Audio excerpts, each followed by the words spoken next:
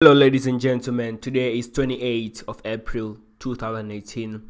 It's 10:50 p.m. here in United Kingdom. My name is Edgar Rafondani, as always know, the writer or the author of the book Six-Figure Blueprint Trading Strategies, which you can find it on Amazon right now for just £12. That's for hard copy. And if you're that guy who likes to read things on Kindle book, which also means soft copies, you can have it for just only £8.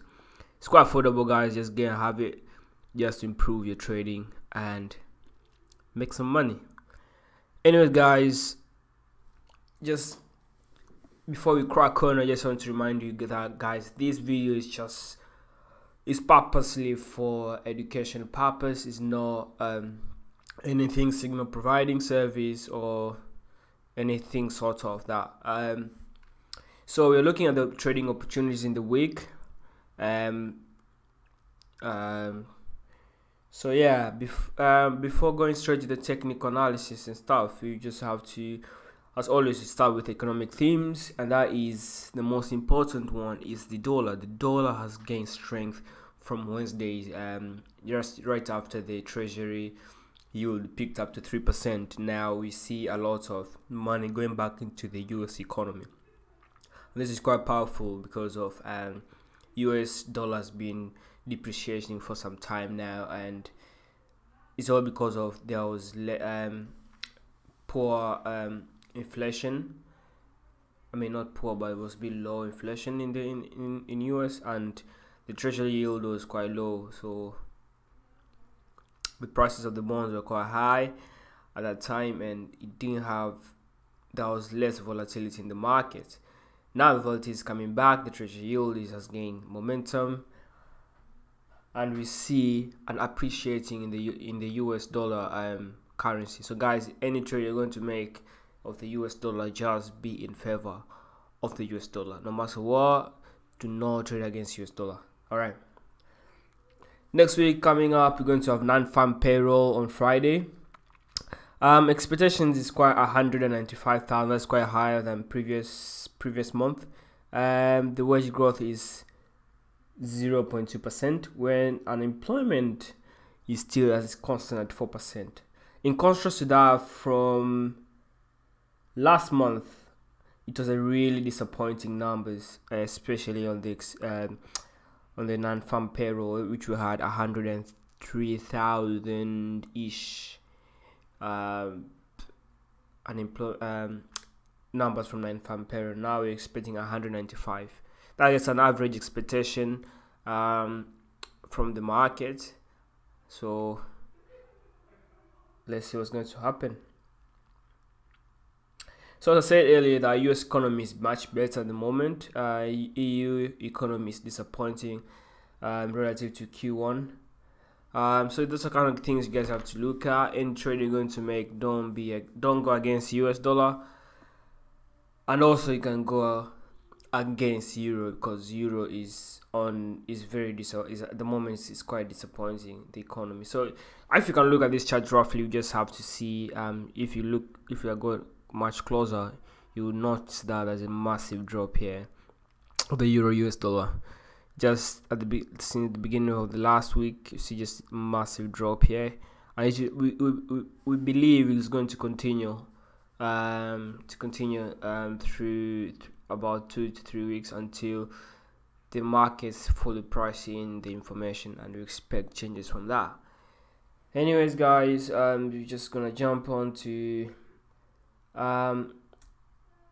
securities or stock markets Q2 earnings. So Apple's the biggest one is Apple. We have a bit of concerns about Apple hardware. There's been a massive drop last week from Samsung's report, and we expect also it's going to have relatively same to Apple, because there's a big demand. There's a big drop in hardware demand in the world in general. But the good news is Apple has seen this coming, and they've been preparing themselves by venturing into other sort of customer customer preferences, such as they've been trying to invest more on software than hardware. So we see more of products like iMusic, Apple Store, stuff like that. Not Apple Store, jeez. I'm not an Apple fan, but it's just I don't know much about this. But it's like iMusic, iPlayer, some things like that. I don't know, iMovies and stuff like that. So there's a massive increase in in a software department compared to the hardware.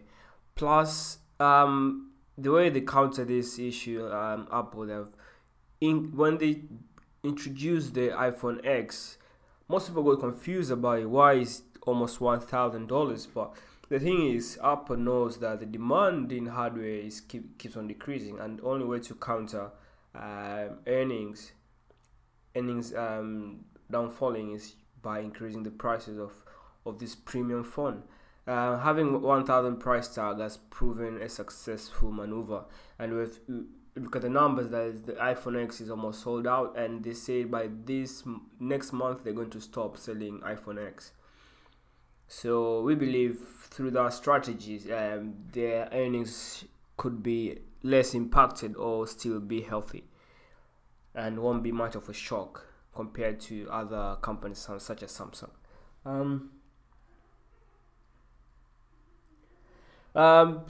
So let's jump to the technical side of things. Today I just have to look on only two markets specifically. That's EURCAD right here and Euro Japanese yen. And purposely because of I didn't have much time to analyze other markets, and I feel confident about this market on the way it's structured and the way it's going to perform over the week. Jumping on the EURCAD is we expect a continuation of, as remember guys from the book, is a price action strategy. We expect a continuation of the price going up in this market, as you can see here. So this is very, very sweet. If you look at the way the candlestick kisses these points, 1, 2, 3. It broke up 4, 5, 6.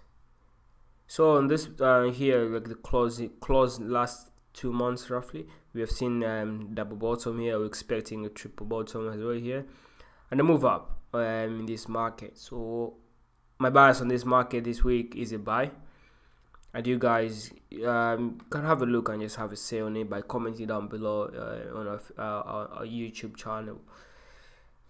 Moving on to Euro Japanese yen. Wait a minute. Alright, moving on to Euro Japanese yen. As I said before, it's about price action. Let's look how the market is performing. Nothing there. Can't get really can't force things. Anyways, remember last few weeks I said about how the euro is getting weaker and weaker, and it broke this significant level. Now it broke up again and is trading above this significant level. So this significant level has turned into a support level. Now we expect a continuation and upside. As RSI here has already confirmed the movement up, plus the market is quite late yet to give us the confirmation of entering the market. But this, if you look at the moving average here, it starts to diverge. The candlestick is already green. As you can see, like the shooting star here is the wicks here, like kind of squeezed in there. If you look at this, shows there's a change in sentiment in the market. So yeah, this market I'm going to look at it this week, and it's quite interesting. So guys, that's a wrap up for the week. Honestly, I don't have much time to look at every pair, but just moving forward of the week. Just remember guys, these two pairs to trade, plus look at the Apple earnings, non-farm payroll, which is going to back up the upside momentum, the US dollar currency. So don't go against US dollar this week guys, just be careful of that. So thank you so much. and trade safely. Do not take leverage in your trades.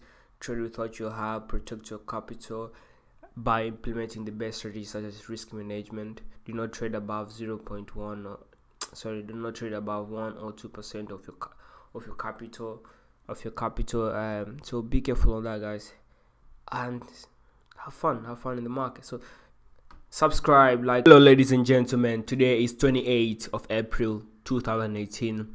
It's 10:50 p.m. here in United Kingdom. My name is Edgar Rafandani, as always known, the writer or the author of the book Six Figure Blueprint Trading Strategy.